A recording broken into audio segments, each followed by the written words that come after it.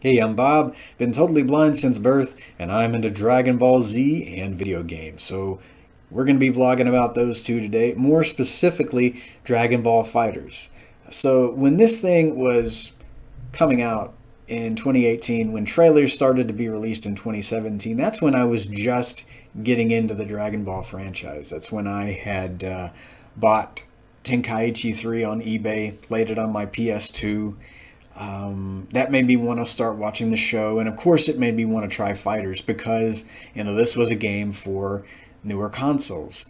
From what I heard, we were going to get anime style scenes that looked like they'd been ripped directly from the cartoon itself. We were going to get accurate supers and out of this world dramatic finishers, and boy, they weren't lying. I think Fighters did extremely well, and I couldn't be more proud of what we have gotten.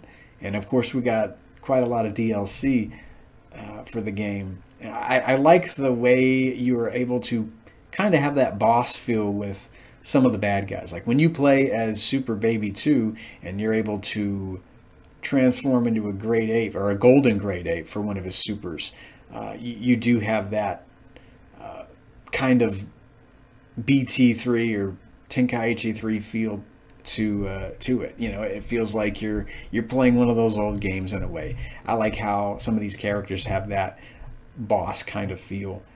It's cool to be able to play as Cell and Frieza.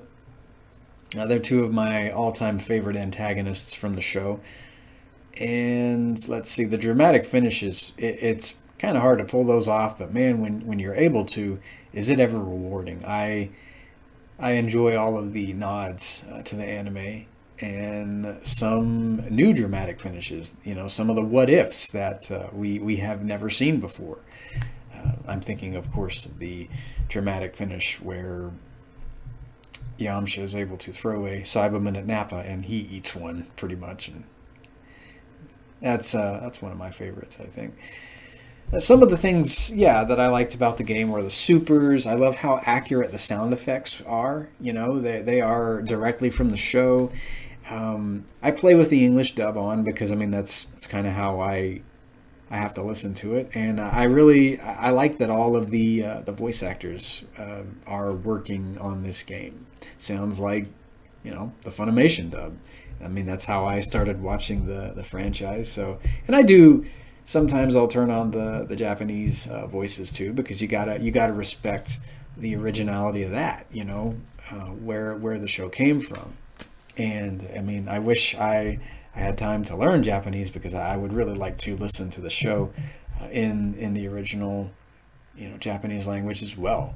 I think it's a very beautiful language, and I've always liked listening to it. I don't understand it, but maybe one of these days I'll see about trying to learn it in Braille, and I don't know. Anywho, according to the sales charts and all of that, Fighters has just killed it in terms of sales. So what do I want to see in a sequel? I want to see a larger roster. I want to see more forms for more characters than just Goku. Yes, I know Goku is the main protagonist, and he does take priority. But when you play a Dragon Ball video game, and when you're playing as a bad guy, you want that villain to have more than just two supers. Cell only had two. He had his barrier and his solar Kamehameha, and those are okay. But I want him to feel more powerful than he did.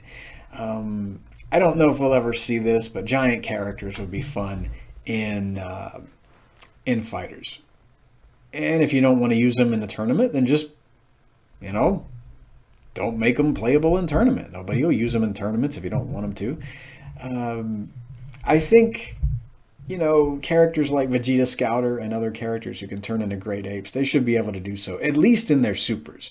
We did get one for Super Baby 2 in the first Fighters, so maybe if Vegeta Scouter makes a return in the sequel, he could go great ape for one of his supers as well. Because that's a pretty big moment during that first fight there. One of the first fights of the show where we see Vegeta go all great ape. And that's one of my favorite battles. Let's see. I want to see all versions of Android 21 playable in the sequel. Even if they're not in the story mode, it would be cool to play as Android 21 neutral, that the character we got. It would be cool to play as her in her good persona, and it would be cool to play as her as cell absorbed.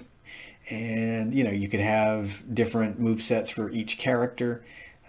For an original character, we only got one form for her, and there have been videos on YouTube showcasing different sets of dialogue that were created for her in versus mode, for her in her good persona and her cell absorbed persona. So I don't know if they were available, or they were going to be available at one time, but then they just kind of scrapped the idea. Yeah, I'd like that. She's an interesting character. What characters would I want to see in the sequel?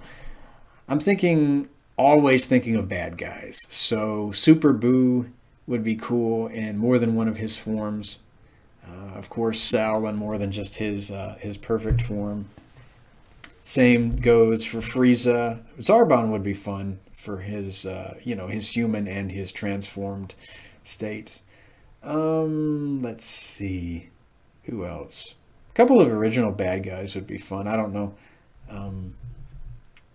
Let's see. Omega Shenron would be kind of cool. He's a pretty cool GT character. And, he's a giant character as well, so he'd be fun to play with. We got Sentinel in Marvel vs. Capcom 2 and 3, so, I mean, you could still use your giant characters and just have them go down like any other character would. You don't have to make them super powerful and one hit kills you or anything like that. We've seen over-the-top giant characters before in fighting games. I don't think that would be impossible to do for FighterZ 2 or the updated FighterZ or whatever. More stages would be nice in the sequel. We only have a handful in the first one, and different stage transitions too.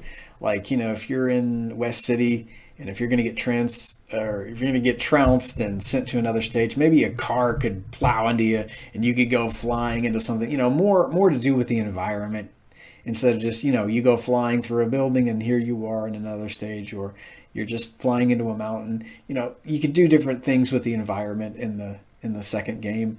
Maybe dramatic stage finishers. I don't know what those would look like. I don't know if we've ever seen that in Dragon Ball. Speaking of dramatic finishers, more dramatic finishers involving our bad guys. I'm thinking of Cell's Time to Die.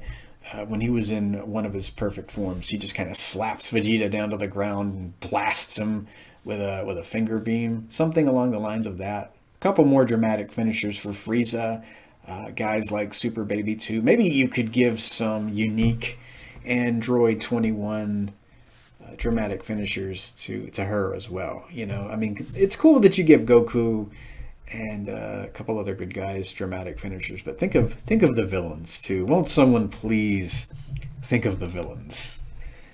So I guess that's about it when it comes to what I want in sequel. Something more over the top, something with a larger roster, more bad guys, more stages. What we got in the first game, but a heck of a lot more of it in the sequel. More of everything would be nice.